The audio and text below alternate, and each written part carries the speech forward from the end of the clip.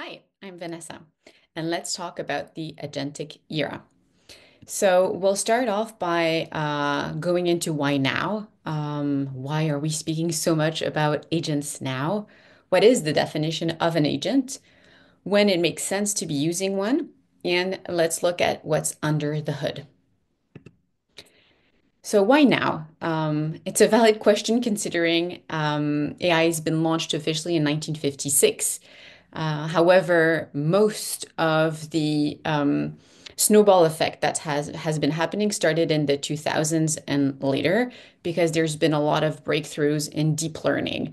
And then 2022 is when OpenAI launched ChatGPT, which became really mainstream.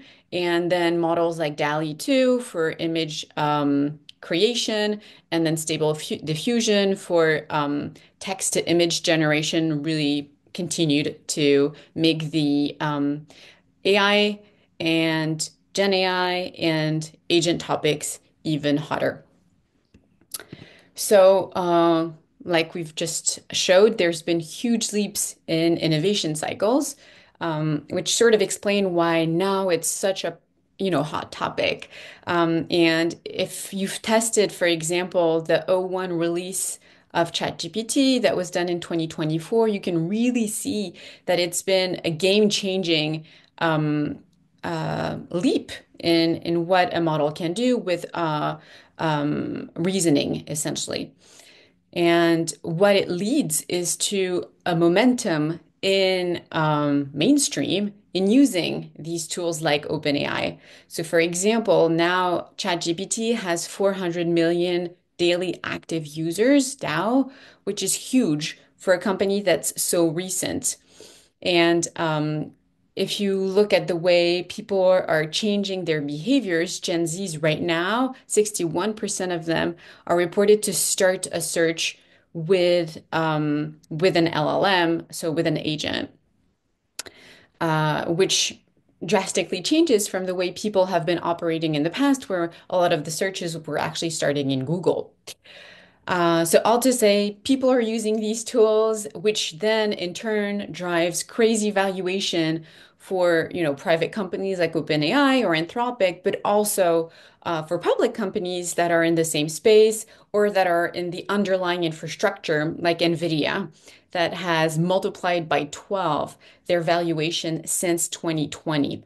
And the consequence of that is that these companies like Nvidia has a disproportionate impact on the Nasdaq, so on the public markets. So every time something happens at the Nvidia level, it has actually then a huge impact at the Nasdaq level.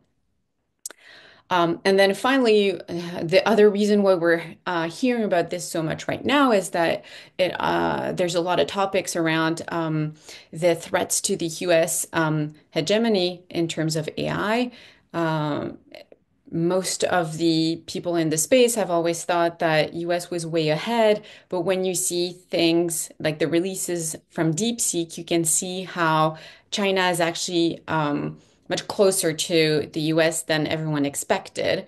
And it's a threat to the homogeny, but it's also showing, new forms of IP theft with data going back to China. And so it's also a cybersecurity risk. So all of these things are essentially why we're speaking so much about agents right now. So let's go and deep dive into what is an agent. So it's a system that perceives its environment, processes information, and takes actions autonomously to achieve specific goal. So again, it just understands its environment because it's being fed the data. It processes information because there's a way to be able to reason, and then it can take action because again, it has impacts to multiple systems and has access to multiple systems to be able to take those actions to drive a specific goals because every agent has been programmed with a goal. For example, you're an agent that's here to help me to support in customer cases because I work for an e-commerce company, for example.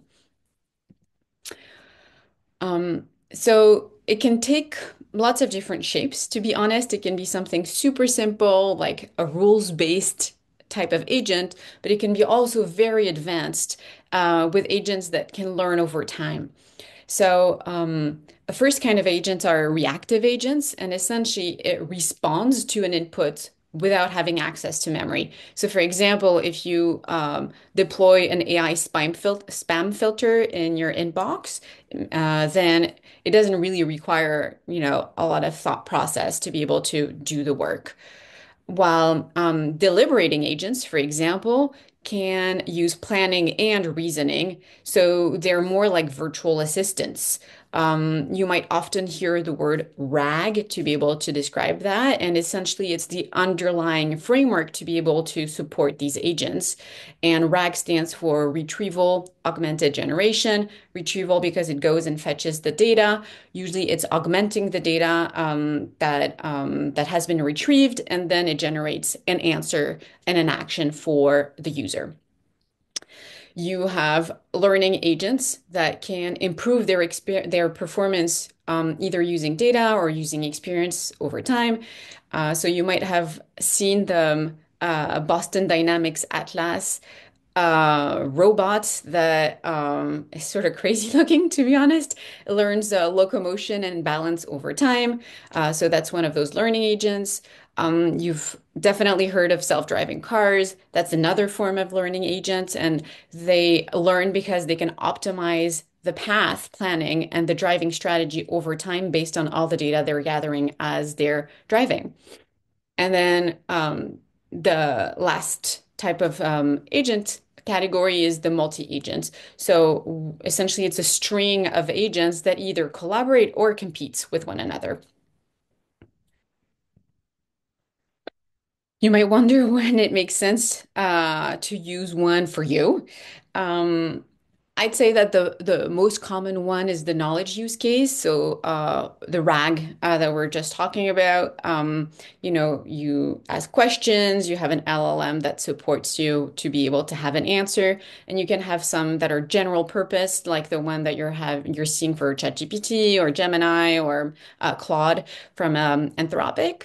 But you can also have specialized forms of RAG that understand deeply a very narrow or niche market. So it could be about, specific manufacturing capabilities, for example. And so you don't want to search the whole data that has been fed for ChatGPT to be able to answer appropriately these types of questions. You need to have a specially trained agent to be able to do the work.